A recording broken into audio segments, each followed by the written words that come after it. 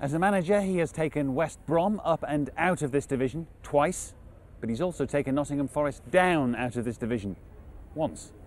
He is, of course, Gary Megson. He's the new manager at Leicester City, and Andy Kerr has been to meet him.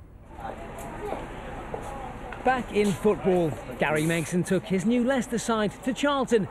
Fittingly, it was FIFA Fair Play Day. In midweek, he oversaw one of the great sporting gestures. Leicester were playing a rearranged Carling Cup tie with Nottingham Forest.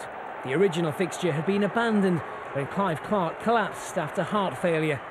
Forest had been leading, so Leicester allowed Forest keeper Paul Smith to score the first goal of the night and retake the lead. But it seems not everybody has been playing fair with Megson.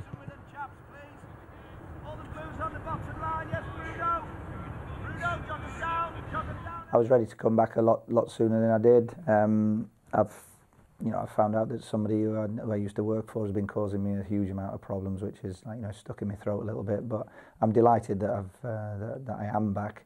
Even more delighted that I'm back at a football club like this one that's got the wherewithal to try and go forward. Who's been causing you problems? Well, if I'd wanted to know for you to know the name, I'd have said it. But it doesn't matter. It's a personal thing, and it's bang out of order. Leicester sit uncomfortably close to the foot of the Championship. Milan Mandaric wants his team in the Premiership. He's hugely ambitious, not particularly patient, knows how he wants things done, and says what he thinks. I can't really complain about that because I'm exactly the same. I've got the experience because I've done it twice, so that's there anyway.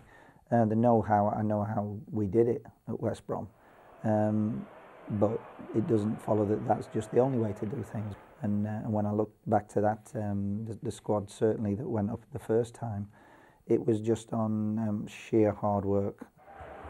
Chairman Milan has a reputation for being hard work himself. There have been 4 managers in 5 months at Leicester. Job security clearly wasn't a prerequisite for Megson.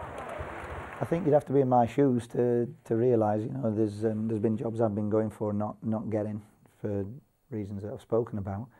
So that's one of the things that you have to think about. But the other one is it's not a difficult job for anybody to take. Hence, there has been 4 managers. There's been a lot of managers here in the not just in the last year, but for probably since Martin left.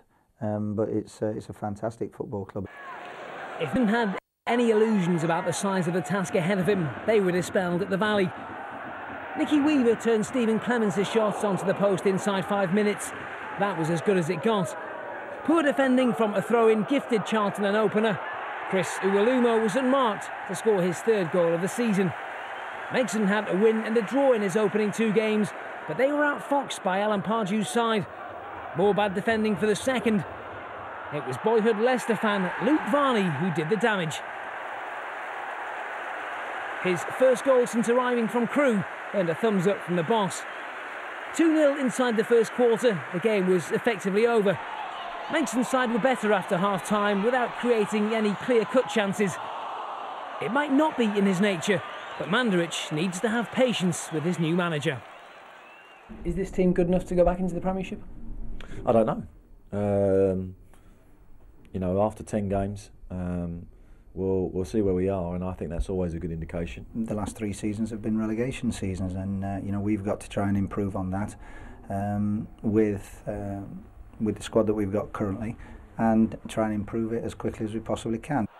So plenty to chew on for Megson. Charlton leap up to 2nd.